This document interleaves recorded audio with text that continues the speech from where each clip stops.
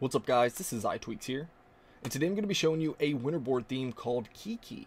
Now this is a really cool theme and it's free and allows you to not only change the icons, but you can change the shape of the icons as well. So you can change it to a circular theme, even a square theme. So let's take a closer look at these, and you can see it has more of a softer palette to this theme, and it has pretty good icon support as well. So if we swipe over here, you can see that it does a pretty good job.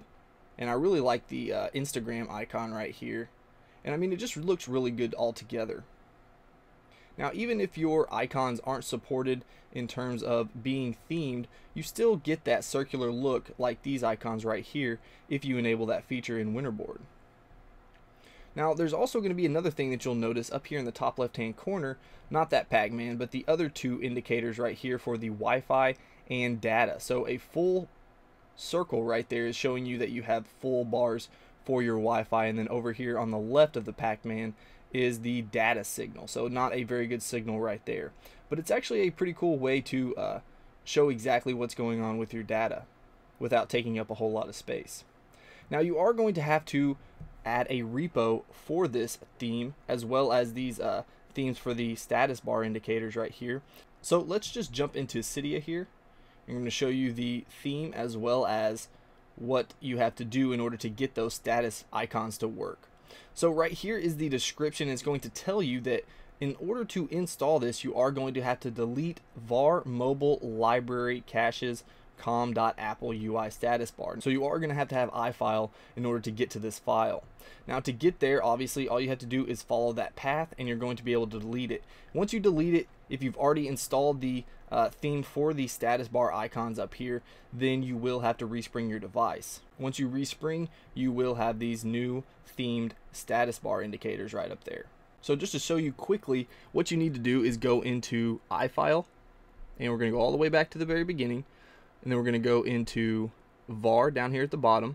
We're going to go into mobile, library, and then scroll down here to caches, and then you're going, this is all in alphabetical order, so just look for com.apple.ui status bar. Looks like I passed it. Okay, so here it is right here. So all you would want to do is tap on edit and then tap on that to select it, and then you want to hit the trash can right there to delete it. Now this is actually the replaced one. You'll notice I have two of them, and that's just because I renamed the UI status bar right here rather than deleting it, and then it installed another one. Then once that's installed, just respring your device and you should be good to go, and you'll have those indicators right up there. Now if we jump into Winterboard here, I just want to show you some of the features that this theme has. You don't necessarily have to have these circle icons. You can change that to the diamond icons. You can even have square icons or squircle. So let's go ahead and try the squircle and see exactly what that does. Alright, so there you go. It actually looks pretty good. I like the way that this looks. It has more of a square look to it rather than the circular ones. Of course, it does have more of a circular look to it than the square ones do, but it's basically just a combination between the two. It actually looks pretty good. So let me know what you guys think about this theme in the comments below. If you enjoyed this video, please hit that like button. If you want to see more of my videos, then go ahead and subscribe. Also, don't forget to like my Facebook page and follow me on Twitter for updates. And if you haven't checked out my gaming channel, go over there and stop by and say hey. Alright guys, until next time, peace.